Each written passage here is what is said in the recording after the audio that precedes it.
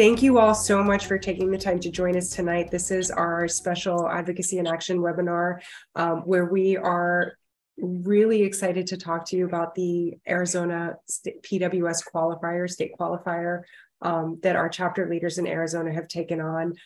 This is just an incredible feat. As most of you know, PWS is only recognized in 14 states, and we're hoping that by the end of Arizona's legislative session, they will be our 15th state, which is extremely exciting. This is a feat that hasn't been, nobody's even tried to achieve this in many years. So we're really excited that our advocates have just gone out there and taken it upon themselves to take this on. And without further ado, I'm going to go ahead. I'm going to turn it over to Chrissy, who has spearheaded this campaign with Tammy Penta and Lisa Lamb and Chelsea Locks. And I'm handing it over to you. And you should have the availability to share your screen. If you don't, just let me know. And we're good. So I'm Chrissy Bergstaller. My daughter Amalia, she's 3, so I'm somewhat new on the scene. I actually don't know a lot of you. And I'm not a politician or anything like that. I am just a normal person that, perhaps not unlike you, would just do anything for my kid. And this was a problem that I saw and just kind of started chipping away at. Thought, how hard can this be? Let's find out. And so we're not done. We're still, currently, it's looking good. We still have to go to the floor for a vote, but we've passed some important committees, and it's looking good. So, and I'm part of, I'm on the board for the Arizona chapter of PWSA. And I guess we should introduce the rest of our chapter members. Yep. If you guys want to go ahead and take turns introducing yourself, Tammy and Lisa. I'm not sure if Chelsea's oh, I see her there too also. So guys, go ahead, take your turns and introduce yourselves. Let's have Chelsea. She's our president. Okay, hi. Can you guys hear me? Mm-hmm. Yes. Mm-hmm. Okay, I cannot figure out my video. I'm really sorry. I apologize for that. So again, my name is Chelsea. I'm the president. I think I've been the president now for almost a year. And my son is 8 years old with Prader-Willi syndrome. He's in 2nd grade. Overall, generally, he's doing fairly well. And right now, I'd have to say that we're getting into like the food seeking behaviors where he's getting up in the middle of the night. If something's unlocked on accident, then he will get into something, but not too bad. But overall, our family, we're doing really well. And we're from Payson, Arizona. And then we have Lisa, who's been on our board. Lisa. Hello, all. I'm Lisa Lamb. My daughter is McKenna. She is 12. I am our chapter secretary, and I've been involved with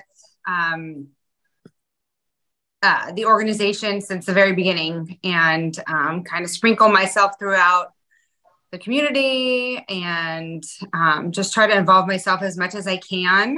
And McKenna's doing good. We don't have food-seeking behaviors, but we don't have food-seeking behaviors, but we have extreme behaviors at the moment. So we are really working with some doctors and just school and IEP stuff. And so that takes up a lot of time. So, but I am happy to be here and get this bill passed. And my name's Tammy Penta, and I have Victor, who's 29. And I have been on the Arizona board since 1996, probably longer than some of you have been alive, and which is really scary. And I've been on the national board now. It's my 9th year. This is my last year on the board, and then I rotate off.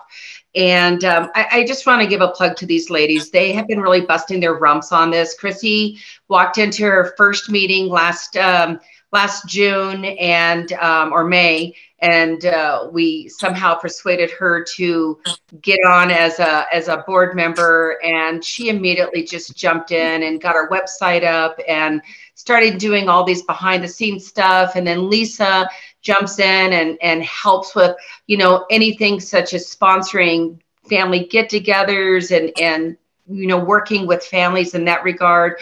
Chelsea jumps in and does a lot of our advocacy around the state and talking with families.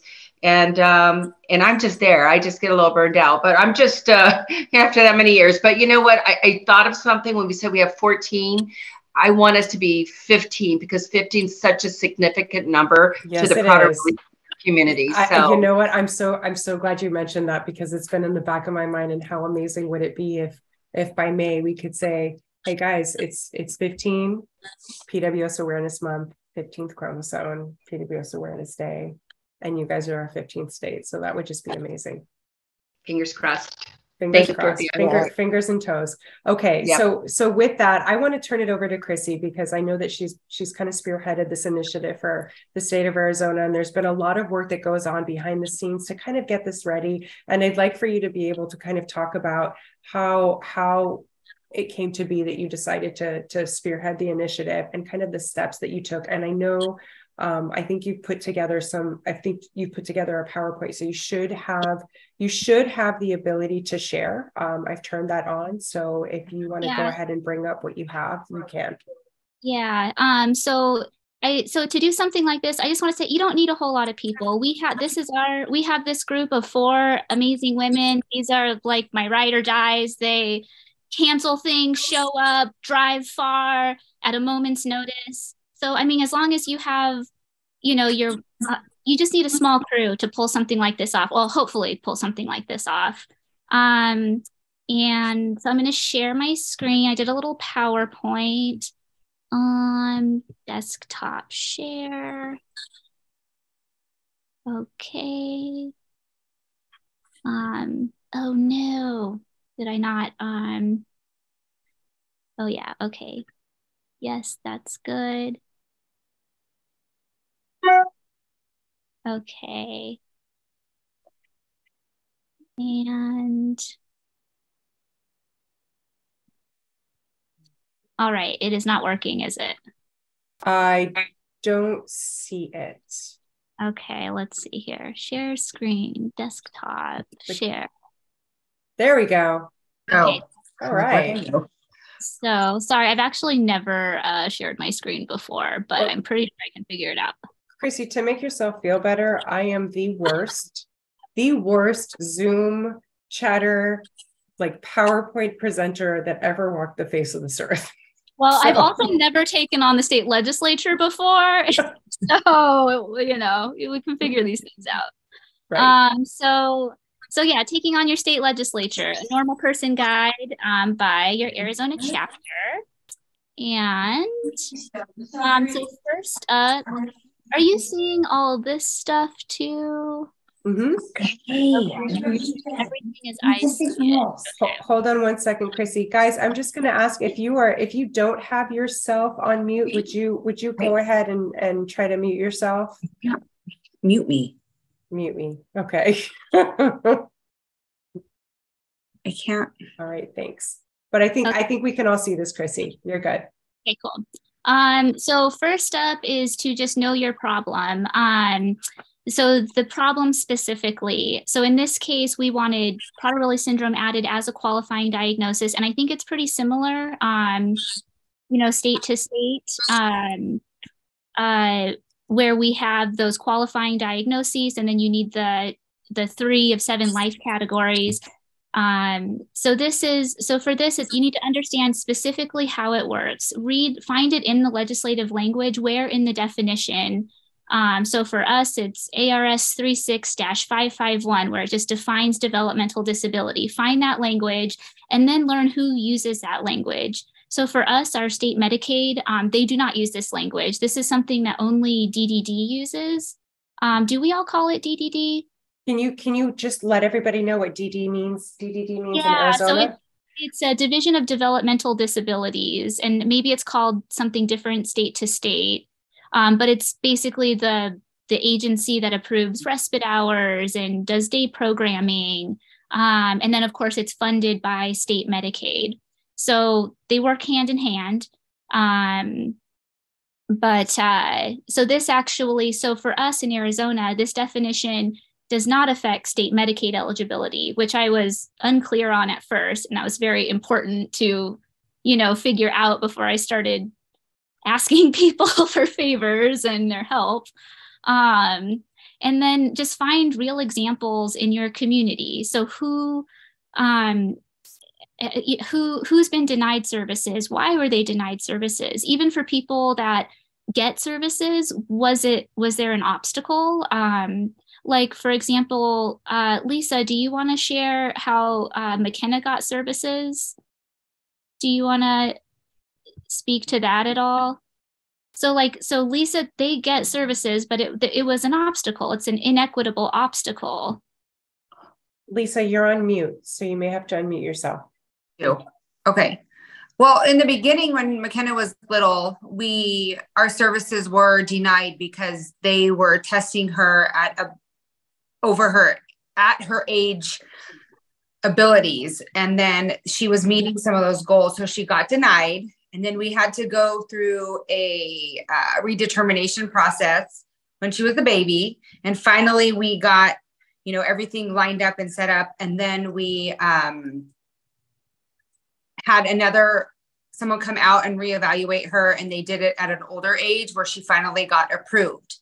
But at age 6 in Arizona, you are up for a redetermination process. And so we were pretty much denied. In Arizona, the qualifying factors are a cognitive delay and an IQ of 70. And so McKenna was hitting around 70. So we had to go out and get additional screening and testing and everything done so that hopefully she would hit that 70 and below mark, which she ended up getting, and we got reapproved for her services. But it's such a stressful process for everyone to go through because we need all of these services. And to pay out of pocket for those additional testing. I mean, that's inequitable. A lot of people don't have the means or the know-how or the energy to do that. So that was really, and I started to see this because I sent out a questionnaire when I did the website, and on there it had questions about, do you get services? How were you denied? And I started to see that a lot of families had some kind of weird hoop they had to jump through. So the first step is just collect as many of those stories as possible, and to just give yourself like a very clear picture of the problem at hand and all the different ways that it manifests itself. And then try to, figure out how that ties back specifically into the legislative language. Chrissy, I'd like to ask really quickly, because this has come up in our chat. Are we able to, would you be all right if we were able to share this PowerPoint presentation with the participants here today? Absolutely. Yeah. Okay, perfect. Okay. So for those of you who are curious, we will get that to you at some point tomorrow. Just go ahead and feel comforted. And then I see Charles asked, he asked Lisa, who completed the IQ testing? We went to see a psychologist. Through our local, we have a Facebook page. Our Arizona chapter has a Facebook page. And then I reached out to some other families in the area, and they kind of gave me some recommendations. And I just found somebody and called and said, hey, this is what we need, and we're up for redetermination. And can you provide us with all this testing? And she did. And depending on the state, it could be the school district that does the IQ testing, and DDD will accept that. Now I can tell you what I did with Victor, who was 29, and he was right on that same thing. And we'd already been denied services once, and he had to go in for his testing, and he did it, and he lost services. We did it again, and he was hovering around a 69. But I have to tell you, I have to be honest, back in the day, I'd keep him up all night and put him into meltdown before he went into his testing. And that's what we had to do back then, because in Arizona, and that's one thing I think is important, is you have to know which things are your qualifiers in your specific state. Because like our population, most of them, unless they have a dual diagnosis of autism, get it because of the cognitive impairment. And if they don't have that, then they're out of luck. And of so, course, and then the the other IQ thing, test is not capturing our greatest challenges. Correct. So that's kind of our whole defense. And I said that a bunch in all of our testimonies was just like, hey, whether they have a 62 or a 72 IQ, they still have Prader-Willi syndrome. And it's, and their challenges are not being taken into account with this metric. So, okay, so before you begin, so you found your problem, you want to do this, you know exactly which agency it would affect and how. So there's a little bit of just research that you can do just on your own before you start sounding the alarms, like getting everybody involved. Just kind of, just chill and do some things that you can do on your own first. So first, you have to know the population size in your state. So try to contact your Department of Health. That was actually surprisingly difficult. I don't know if it was a surprise, but they didn't keep data on PWS, but I had to at least have that answer because I was asked it so many times in meetings. And even though I could say, and then even if they say, no, we don't have data, have somebody send you an official email that says, we do not keep data on Prader-Willi syndrome specifically. So that way you at least have that when somebody asks you the question instead of saying like, oh, I don't know, I haven't checked. And then PWSA, of course, is just our amazing resource. They can tell you how many families they have in their system. And I would, they're so fantastic at outreach. I'd be very surprised if the number was much higher than what they say it is. And then also you just have your scientific literature. So, they say in that literature, it says we have 10 to 20,000 living individuals in the US currently. So Arizona has 2.2% of the population. So I was like, okay, so 220 people, maybe. You can have these roundabout numbers, and that has to be good enough if the actual data isn't there in your state. And I'm gonna piggyback off what Chrissy is saying, because that when you're dealing with any rare disease, if you have a roundabout number, that is good enough. That's one of the major issues that we have when we're dealing with any rare disease, is that it's really hard to quantify, and it changes on a regular basis. So don't research. As long as you tried and the number isn't there, and this is the best you have, that's good enough. One of the things that Chrissy did try to do, though, is and it's a cautionous tale, is trying to get our Arizona families to give us examples while she was doing the research. Give us, have you been denied? Please let us know what, when, what, where, how. So we had real stories, and it was like pulling teeth. It was really hard to get that info from some of our families. Participation was hard. I tried not to let it get me down, though. I was like, they don't know me. Like, I guess I wouldn't tell me anything either. I get that a lot, Chrissy. Whatever. I'm just going to do this. And hopefully by the end of it, everybody feels really good about it and wishes that they had participated. And so also, if you can get the information of the number, so for us, the agency is DDD. Of course, I was told we don't keep data on Prader-Willi syndrome specifically because that's not a diagnosis that we get them in. But then I was able to get a meeting with some like fancier connects, and she managed to pull some numbers for us. I was like, oh, I was told this wasn't.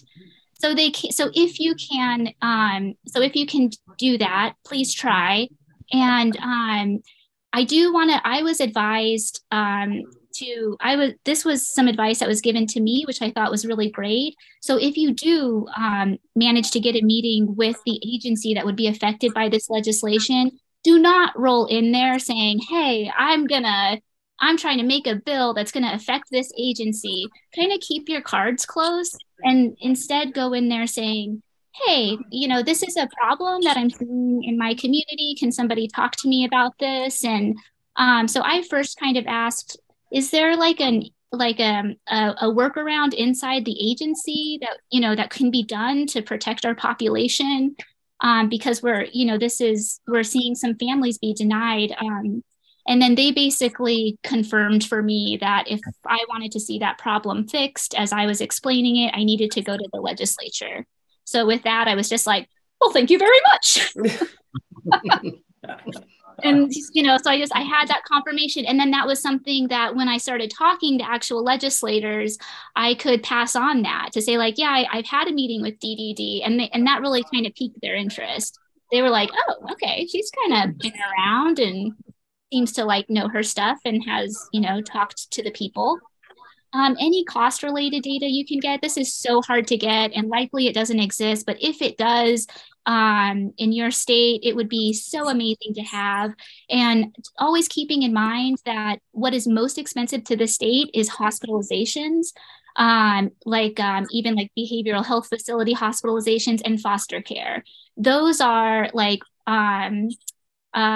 politicians, they kind of start freaking out once they hear that, crisis mode equals those expensive things. So if you have data on that, absolutely get it, because that can really work in your favor. Another one is that Zaret Burden interview. Has anybody checked that one out? It's basically caregiver burden within the PWS population. And this wasn't necessarily a study I like printed out and like handed to people, but it was a figure I had in my back pocket when I would, go talking, saying, hey, caregiver burden in this population is extreme. And so the ZBI, it's 17 is considered high. And for the average for families with Prader-Willi syndrome, it's like 44. So it's through the roof.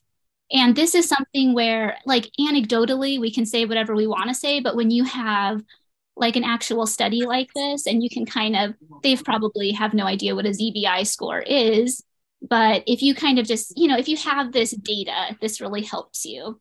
And then next is how many states have this legislation. And Dorothea, thank you so much, because you gave me this printout. This was like your hard work. And I was definitely asked this about 3 times. And one time was actually in a hearing. Yes. So wow. I was able to whip this out and be like, yeah, it's not just me, other states have done this. So they don't feel, they want to know that other states have done it. And, it was critical, very critical for us to have that, because DES, who is the umbrella for DDD, and they will send somebody, because that's their job, to counter, because whether it's $100 or, she told us it would cost anywhere from $300,000 to $12 million or something. Garbage. But she didn't have this information. And Chrissy was able to go, I have that. And we were able to, the representative, the chairman says, representative, if you want to, hear the numbers, you have to invite her back up. So Chrissy was invited back up, and she had all of this information, and just was a slam dunk at that one because it was so critical. Yeah, and that was in the House, right? The House HHS committee. The House hearing, and the questions just happen to take us there. Likely the questions won't take you there, but this is information when you start going sponsor shopping, as I'm calling it now. You want to have, these are just some great pieces of information that you need to have before you, start asking people for their time. The next thing, I cannot stress this enough, connect with organizations that can help you. Find a legislature guide is what I'm calling it. And I found this amazing woman. Her name is Michelle Crow from Children's Action Alliance. And basically everything I'm about to tell you is just what she told me. And this is, you can have somebody who is just like so smart with policy and understands how a bill is made, but if they don't understand specifically the players in your legislature, you really need that person. Somebody who it's their job to interact with these people. They know how they vote. They know who's going to sit on the committee next session. They have this kind of insider knowledge that I definitely did not have. And this was just kind of lucky. I was just calling around to everybody and got directed to them, and she answered the phone. And I told her what I was doing. And at first, she was kind of like, I just called like, hello, do you know about our state legislature by chance? And she's like, who's asking? And then she's like, well, you might want to do this or that. And then I did this and that. And then I reconnected with her a couple months later and was just like, hey, I did all those things you suggested. And now I'm here. Can you help me again? And that's when she really kind of took me under her wing. And she's just kind of basically been with me every step of the way. Every little question I have. Here's my Valentine to her. She was incredible. And I trust there is an organization in your state that is dedicated to, like Children's Action Alliance. They're dedicated to children and families. And they're basically like watchdogs for policy that affects children with disabilities, housing. And I'm so glad they exist. I'm kind of like accidentally on their committee now. And you're in trouble. How she accidentally got where we're at here. You're in big trouble, Chrissy. Should we answer June's question? June had a question about recognized on, because different states are different. Some of you states have waivers and not recognized. So in Arizona, there's 5 qualifiers, June. Hey, Tammy, you're breaking up a little bit. You kind of sound like you're in slow motion. Okay, Chrissy, try. So, stay right in the middle. Stay right in the middle of your computer screen, and it'll probably pick up better. Okay. So this does not impact state Medicaid in our state. It's DDD that uses this definition to determine eligibility. And in our state, and they do lift it from the federal, so I think a lot of states are pretty similar, but our state says you have to have 1 of 5 qualifying diagnoses, and Prader-Willi syndrome is not on there, and display an impairment in 3 to 7 categories. So our kids can almost always have an impairment in 5 to 6 of the categories, but if they don't have a qualifying diagnosis, they're not allowed in the front door for consideration. So this would just ensure, and a lot of our kids get in under cognitive disability, or if they can manage to get an autism co-diagnosis. But so this just ensures that even if their IQ is 72, they can still get in based on the fact that they have Prader-Willi syndrome.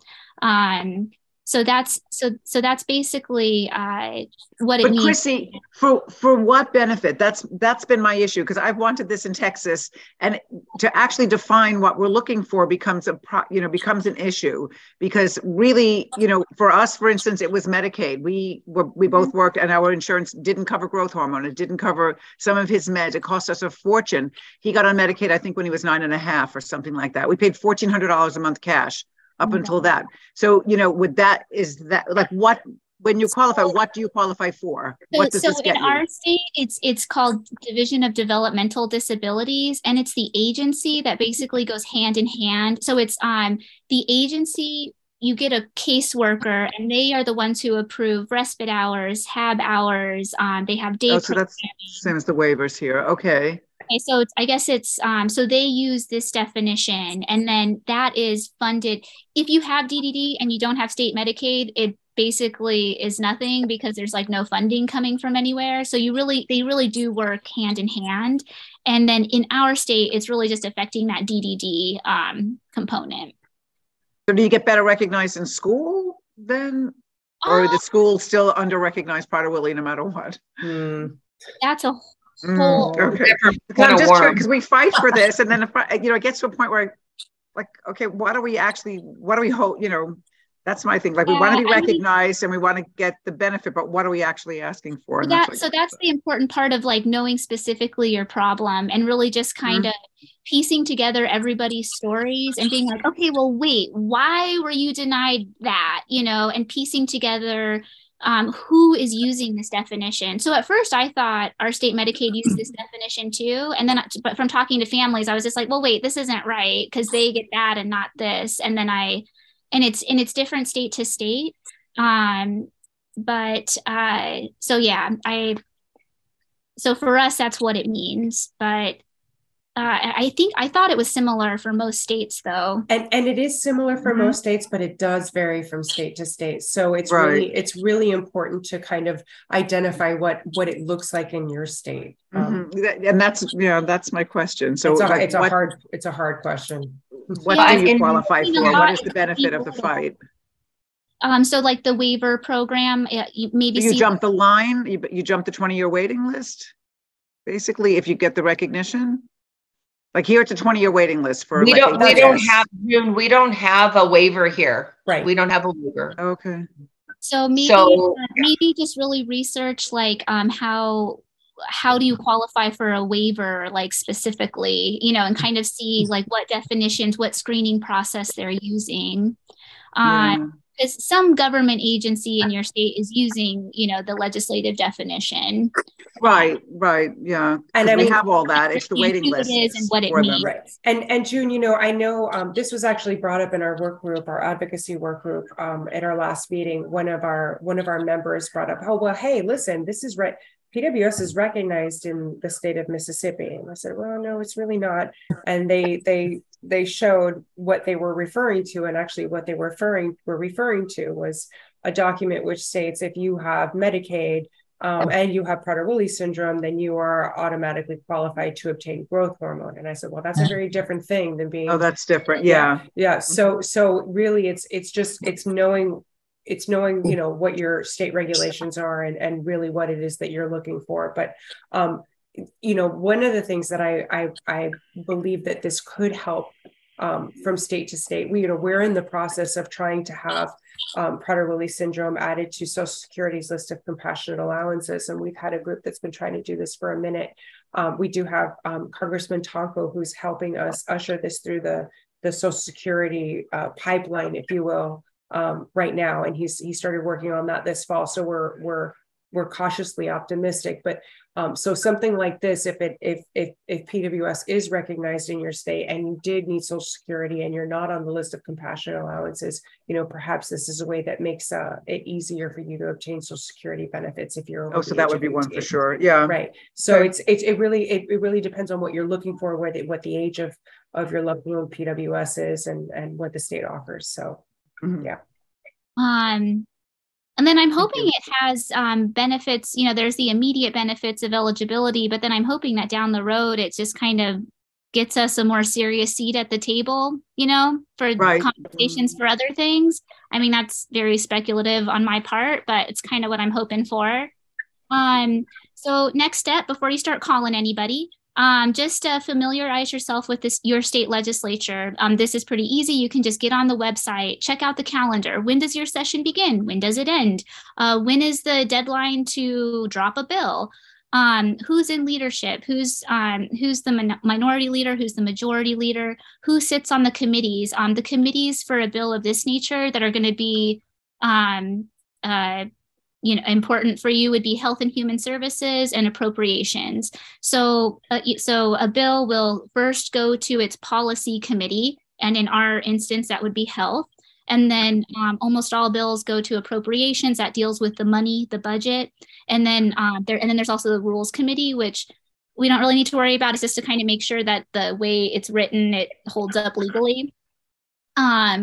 And then, so track a bill, try to find a bill that's sort of similar to what you're doing in the health sphere, and just kind of follow it around, see what committees it goes to, see who votes for it, who votes against it. And you can actually watch a committee hearing, on the website. So get a feel for it. Watch a Health and Human Services committee to just kind of, and also this was like great advice that Michelle gave me too, was you just kind of, you get clues from the legislators by just watching a committee. You can kind of piece together who they are, what makes them tick, and you can just there's a lot of valuable information that can be gained. And then next is the right to speak system. I'm sure it's different in every state. Ours in Arizona is not very accessible.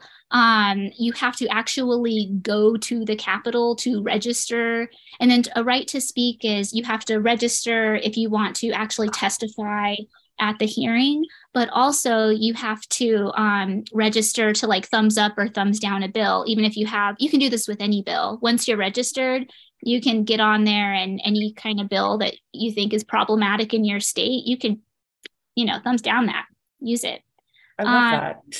Yeah, I know, I never even knew it. Now I have, I'm like, I've kind of been playing it smart though. So I haven't been like doing thumbs downing some bills because they're bills that like our sponsor is like championing, so I'm just like, okay, maybe I'll wait until I don't want to like show my hand quite yet until we get what we want. This really sounds very complicated, and it's not. I did it for Chrissy and I, because we actually had to drive from Tucson to Phoenix to our state capital to get on their computer. Am I still? You're better. Well, hold on. We'll get to that part, Tammy. Hold on. Okay. We're just kind of know we're going to do the whole right to speak part once we're in like go time. But so this is still just kind of behind the scenes. Like, I'm thinking about doing this. I'm kind of getting up to speed with how it works. So next is choosing a sponsor. So no matter where you stand politically, it doesn't matter. You need to go where the power is. If your legislature is controlled by Republicans, you get a Republican sponsor. You need to ensure that your bill is going to be heard. And at least in Arizona, if a bill is sponsored by the minority party, it's not getting agendized. So, ensure your chance of success, go where the power is. And ideally, you want that person to sit on the health committee, because that just puts them in a position to say, hey, my bill next, please. You may need insider info. So ideally, you're kind of checking this out right now, and you're planning to make your move next session. So you need insider info as to who's definitely getting reelected next year. Are they still going to sit on this committee? Who do people kind of have their sights on as far as who's into this kind of bill, who's tired of this kind of bill. If that person is in your district, it is not at all necessary, but it's definitely a plus. But don't let that, I would definitely just go for the better sponsor before I picked just someone in my district. And you don't have to pick just one. You can talk to a few and just kind of see who seems excited about it. Because even if somebody says, oh, sure, I'll sponsor that, but they're not like really passionate about it and they're sponsoring like so many other bills, and maybe they're not going to prioritize yours. So you really kind of just want to feel it out, who's just like, oh yeah, that's a good idea. Like this is kind of what I've been looking for. This makes me look good. I'm going to take this on. So those are just some tips in choosing a sponsor. The best times to approach. So I have found that, you can't just approach whenever. You have to pick strategically, because by doing that, you're showing them that you understand how it works. You don't want to just roll in there like with, no idea what you're doing. Like you want to present that it's like, okay, I have an understanding of how this works. I'm going to make it worth your while. So some great times to approach are, so this is before session. So after the primaries, that you can kind of get on their radar. They'll have lots of time like at this point. So you can just kind of say, oh, hey, congratulations on the primaries. And I was thinking about this bill for next session. Just kind of get a temperature. And then you can reach out to them again after the general election once their seat is, they're like, okay, I'm in. And then you have another window before session begins and after committee assignments.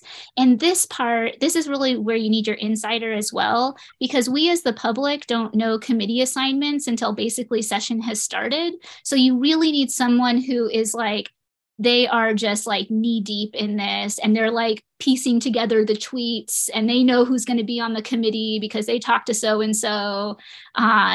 So you want to try to get ahead of the ball on that, and just connect with somebody who knows and can kind of tell you who's going to sit on the health committee.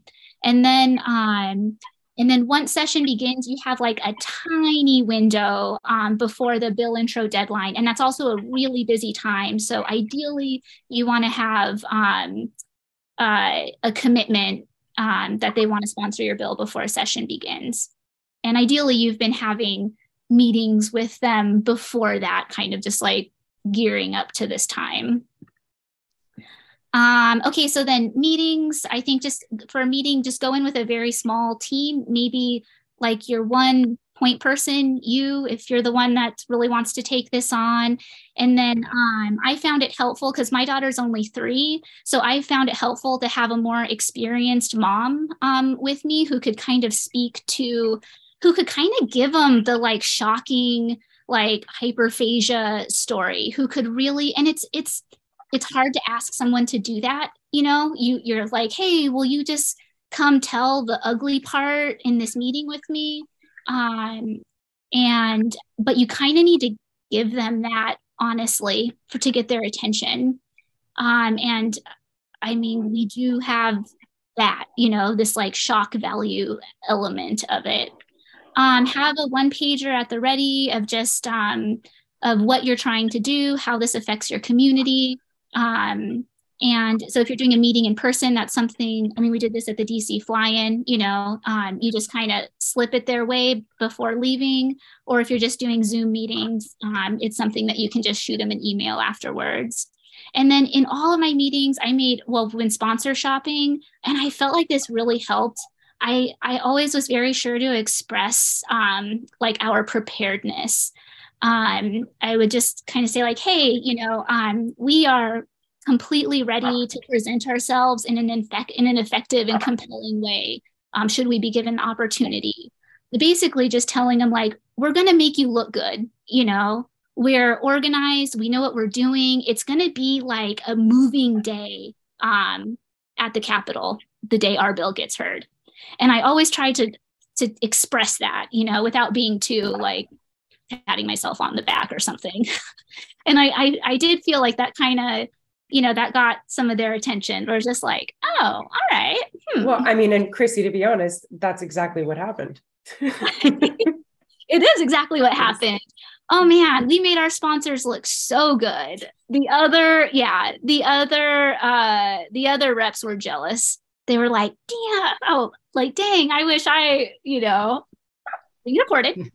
We're recording, but it's okay because I'm usually the one using the 4-letter words, so we're good. Oh no, hold on. Oh no, how do I go back? There we go.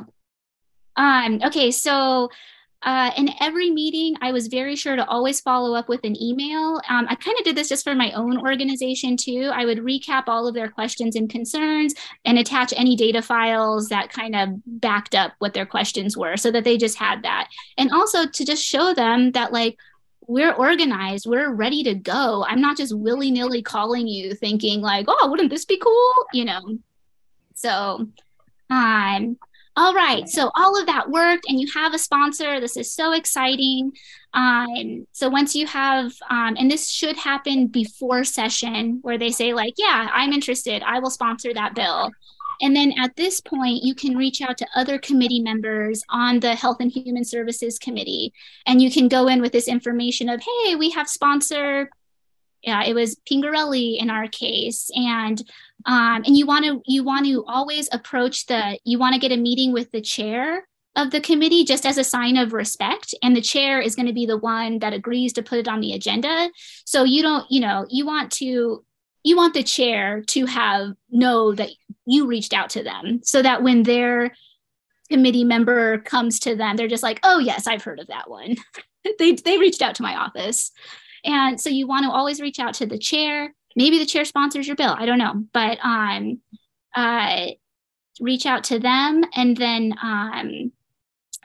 someone from the other party as well, so that you just kind of have some bipartisan, and you don't have to get a meeting with every single person on the committee, but like we did a few for each committee, and I felt like that was a good number. Maybe I would have played it a little safer, and in retrospect, like tried to get a couple more before committee, but that seemed to work for us. And then understand that it is a super busy time. Sending just an email is not sufficient. You have to call, you have to get friendly with their aide, you have to know their aide's name.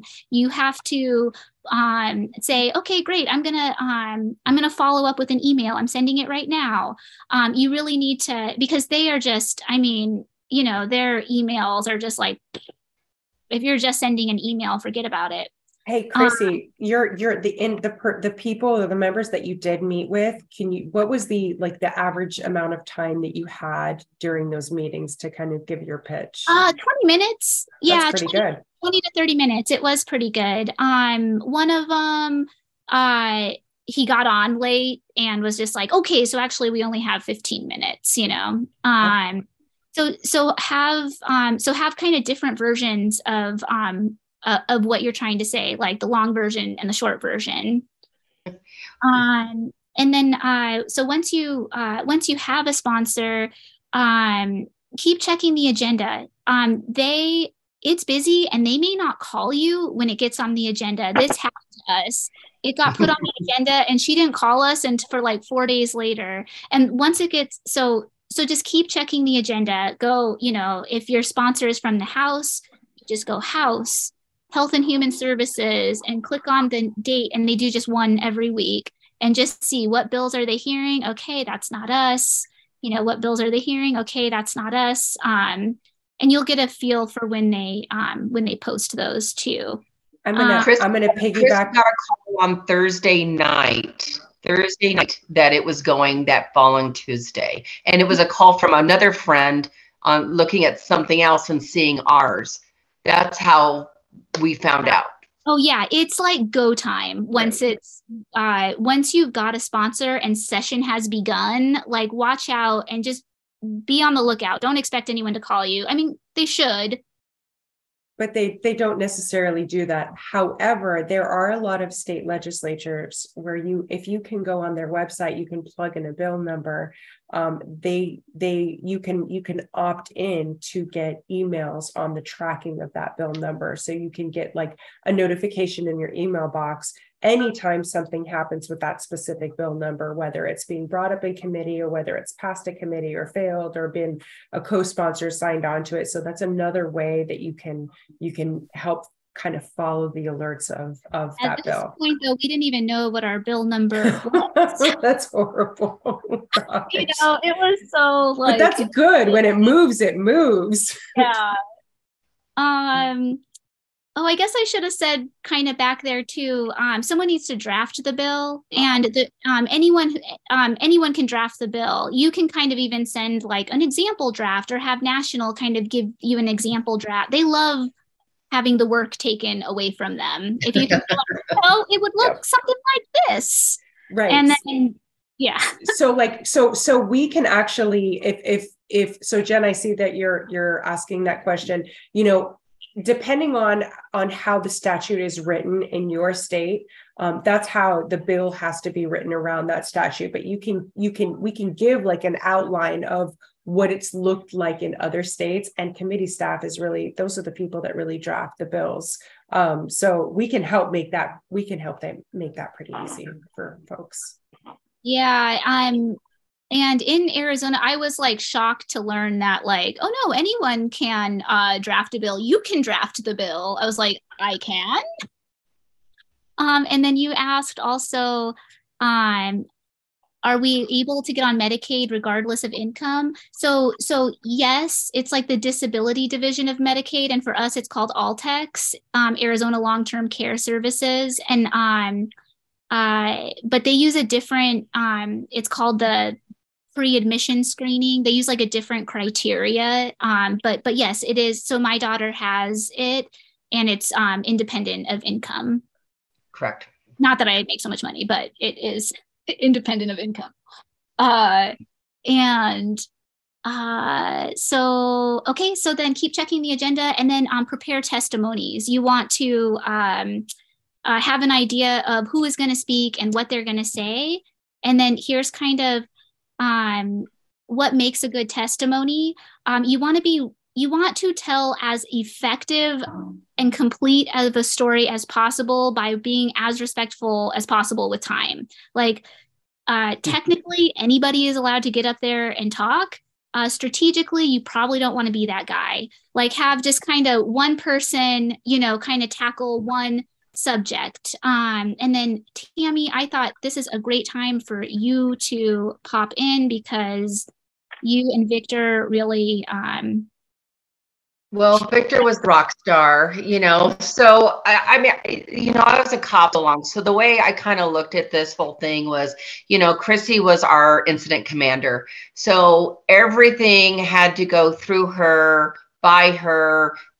Because otherwise you miss things or you forget things. And so we up to this point, everything went through her, including what we were going to speak about. So what we did was the logical choice of the person to speak on the logistics of all of this, the numbers and everything was Chrissy. And she has a younger daughter, so she's not into the meat and potatoes of it as some of us older parents are. And so she was able to kind of lay a really solid foundation of why we're there in 3 minutes that turned to 2 minutes at time. You don't have a whole lot of time to speak. They told us 3 minutes, and it was really 2 minutes that we had. And then we wanted to put something else together on with a family, and when I spoke, Victor's 29, the average lifespan is 29. And so I just kind of took it at that angle to try to get the heartstrings going instead of celebrating his 29th birthday like the rest of us do with with us or our children. We're scared out of our wit because we don't know what is to come because of what we have. There is no cure. And we talked about, we've had now 3 deaths in Arizona in the last 2 years. So, we put that in, and imagine you have to put this in a 2-minute speech. And then the first time we went through, we just then had Victor. And I think it's really important to have somebody with Prader-Willi syndrome to be able to speak, because let me tell you, Christy and I were looking at each other when they started applauding in the Senate HHS committee, and the senators were clapping, and we're like, oh my God, I don't think we should clap because this is against decorum. But he brought down the House, the first 2 times he went in there, and he really honed in on his opening statement. He goes, I don't know what it's like not to have Prader-Willi, but I can tell you it sucks. And it was amazing. It was an after school special for everybody that was there. They all learned something new. It was amazing. And that's also just such a part of, any time that you're going to do anything in the disability world, that's a whole movement, is don't talk about us, have us in the conversation. So anytime you can include somebody, anytime you talk about anything with disability, you should always try to, center the voices of those with disability when possible. And then after we were in the House, we kind of got the feeling that they didn't quite understand hyperphagia, how that really affects our families and the person with Prader-Willi syndrome. So we actually brought in Becky Bigler-Smith, who used to be on our board, because she's had some horrific situations this last year. It's been going on for a few years, but this last year specifically. And she was really able to make a very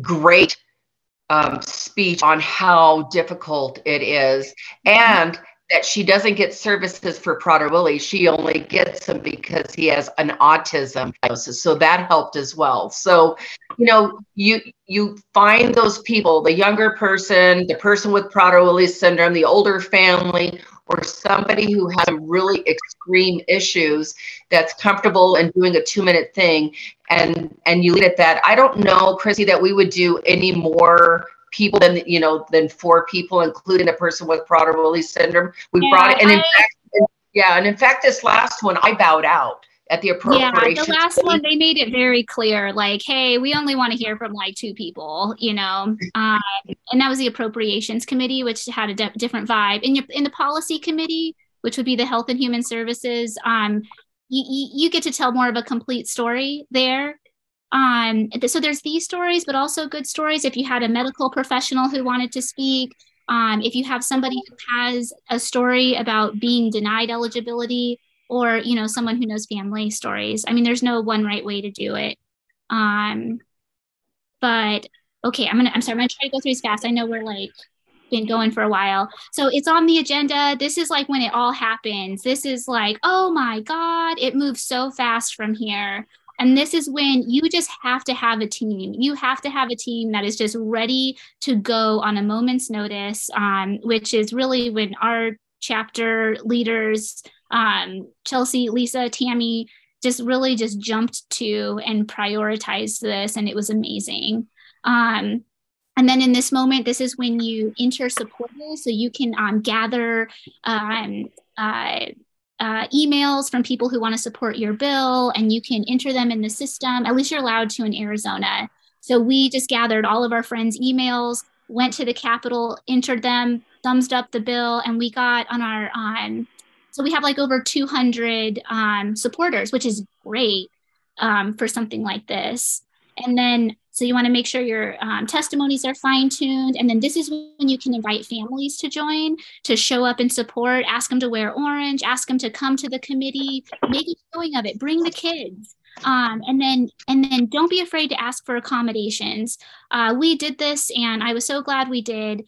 And it was always granted. We just basically asked if our bill could be heard first for the people with Prader-Willi syndrome in attendance. And they always said yes. And I think it also just kind of shows, you know, that like, hey, that's what this bill is about, is like recognizing disability. And so why don't we start here with you make us a reasonable accommodation, please? So here's how a bill moves. I won't go so into this. But it's how bill becomes a law. We're probably familiar with this, but specifically, I want to just point out where you get to participate in this process, which I was unclear about. Before going into this, I understood how a bill became a law. Okay, got it. But I had no idea at what point I got to do something. So this is where we get to do, so your bill is introduced. Once it gets agendized to its committee, this is where you register to speak. This is where you get support. Can you see my mouse? And so then the committee hearing comes and you get to testify at that committee hearing. It will usually always go to health committee first and then probably appropriations, and you can testify there as well. But you have to redo your register to speak. And then I was told that we don't need to go to the rules committee. So after it hopefully passes that committee hearing, this is where you broaden your base of support. So this is where you reach out to those families. You say, okay, we passed the committee. It's going to go to a floor vote. So in the committee, for example, we had, I think it's like seven reps in the committee, but we have 60 reps on the floor. So you want to try to contact as many representatives as possible through families that live in their district. Living where you live has power. If you have a family that lives in a district, they can call and say, hello, I am your constituent. You know, I am related to a person with Prader-Willi syndrome in this way, and this bill is very important to me. Basically, without sounding threatening, you want to say, I'm paying attention to how you're voting for this bill, and I'm in your district, and I will vote for you or not. And Chrissy, I'm going to add on to what you're saying, because one of the things that we're actually doing right now, and the email is going to go out tomorrow from the national level, is we are reaching out to our Arizona families who have granted us access to reach out to them on a regular basis. And we have created an action campaign where they can click the link that is going to be provided in the email.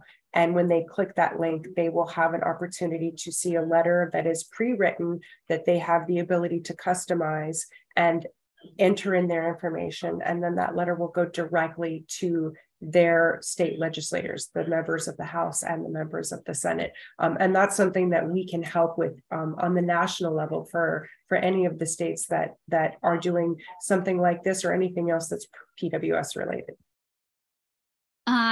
Yeah, so that's an amazing tool. I can't believe that's even an option.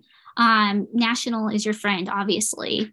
Use them. Dorothea, she comes through in a big way.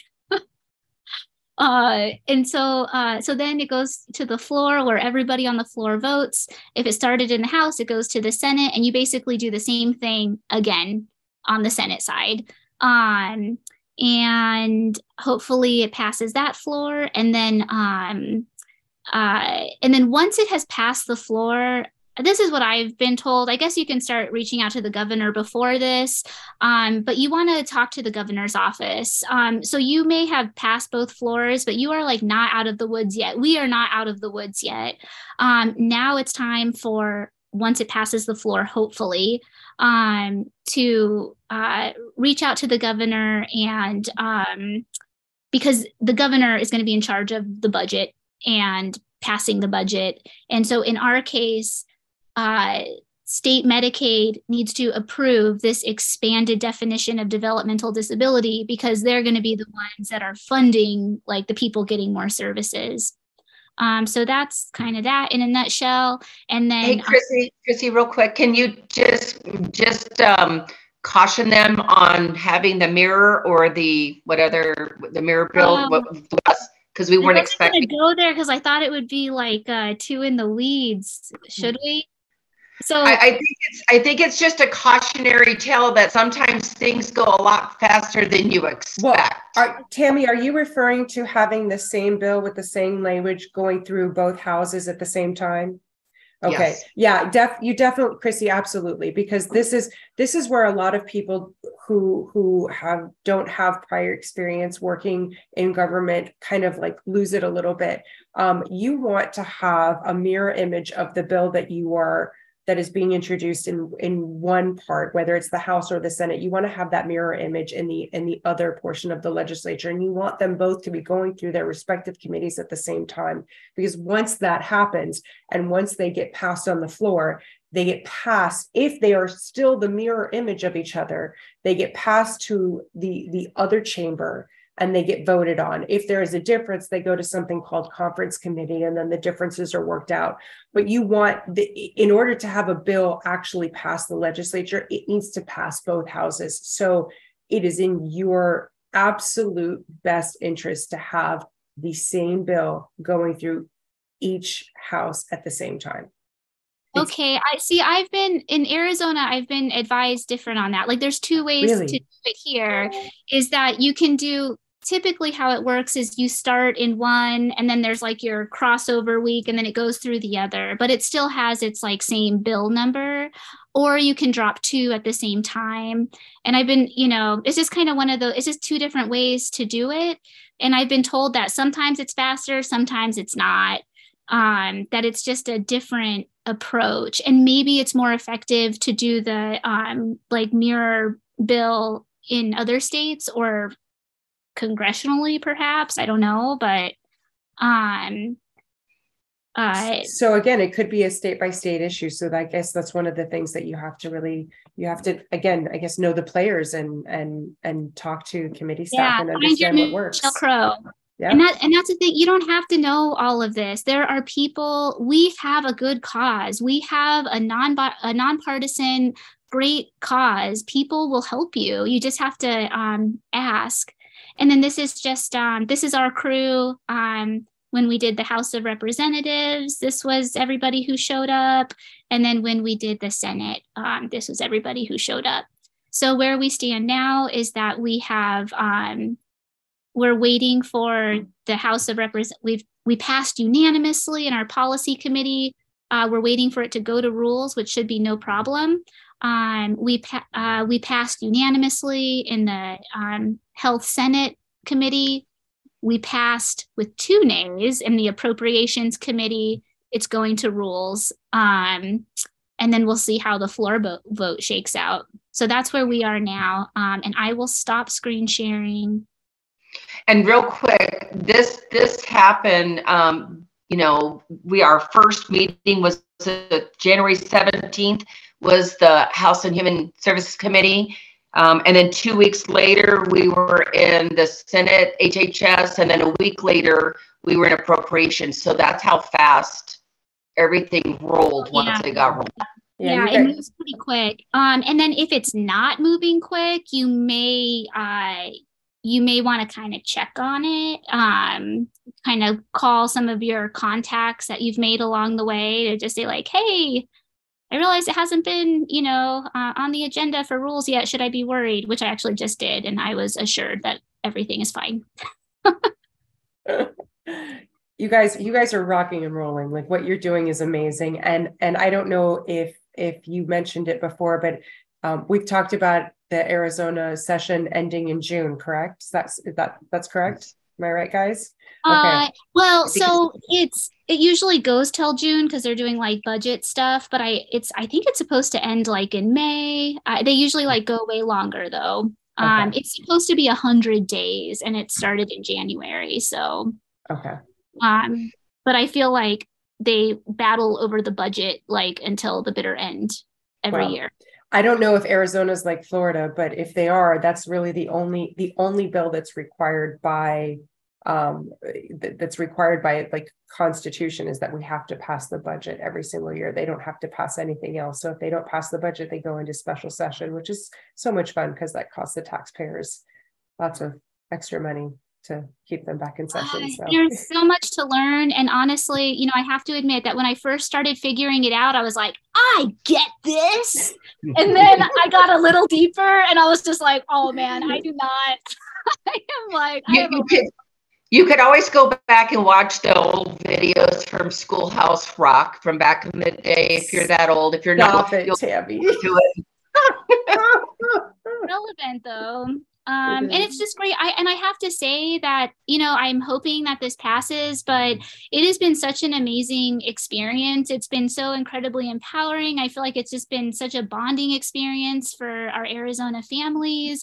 And I've just made so many wonderful connections. I spoke to Ron Barber on the phone for like an hour the other day, and he's very impressed. He's a previous senator of ours. Yeah, so there's just like these it's pretty wild, you know, just it's very rewarding as you kind of start moving through it and start trying to have the system work. It's fascinating, really. So we're gonna support Chrissy when she runs for office. I call her, she's small but mighty. She's right. Small but mighty. Don't let her her teeny stature fool you for 1 second. I want to get her to move to New Hampshire. Right. I think you're going to have to fight over that. I think there's going to be a few states that are be like, no, come on over here. But you guys, seriously, what you're doing is amazing, and I'm really appreciative, and I know that everybody who's been able to join us tonight and everybody that's going to be watching this is really appreciative of the work that you're doing, and thank you for putting so much effort into putting together that presentation, because it's so important for people to understand that anybody can be involved in this process, and that's what the process is made for, and that you don't have to be an expert to be passionate and to have your voice heard. And what you guys are doing and continue to do is just so impressive and so amazing. And I'm so grateful to have you as a part of our community, giving us a bigger voice. It makes me really, really happy. I want to say one more thing is that the fact that we're not experts is like, that is a good thing. You know, this is a treat for them to have real passionate families come forward with a problem that they see. It's our superpower. It's not it's, you know, the privilege is theirs as far as I'm concerned. I love that. And the people we spoke to said that exact same thing, was they're used to hearing lobbyists every day. And when they're actually hearing, you know, rather than a lobbyist who's getting paid to do this, you know, it makes such a huge impact, you know, on them. Right. On them. Right. So guys, Christy rocked it. Can I open it up? If anybody else, I'm just, since they're done sharing their PowerPoint, if there's anyone who wants to come off mute and ask any questions or make any comments, I invite you to go ahead and do so now. I want to be cognizant on time. I know it's late for some of you, but please feel free to jump in and ask some questions. I would like to say something too. One thing that I think makes us a very successful team is the communication. We are open. Just like with any relationship, you want it to be strong with clear communication. And that's what makes us such a solid team. So I'm very proud of the girls and all of us in Arizona and national. You guys are amazing. Is there anyone else who has any questions? I know, we lost Sue Cologne, who was on here for quite some time. I know she has a little one with PWS. And she's also new to our advocacy work. And she was also inspired by what you all are doing in Arizona, and what we're doing on a national level. And she reached out to her local government and received actually a proclamation today from the mayor of her city in Jersey, recognizing PWS and advocacy efforts. And it was really beautiful. So I'm sorry we lost her, but I know when you have a little one, it gets a little tough, and she's got two littles. So, but it's what you all are doing is inspiring our entire community. And I want to thank you. And I'm so grateful that we have you as a part of our community, giving all of us a voice. So it's really exciting. Dorothy, send them the video, because you guys can search our bills and there's videos attached, so you can listen to what we said. And in both the House and the Senate, we can maybe send it out. I'd like the official videos, so that we could actually see faces. Because I have the unofficial videos. Oh, I can send them to you.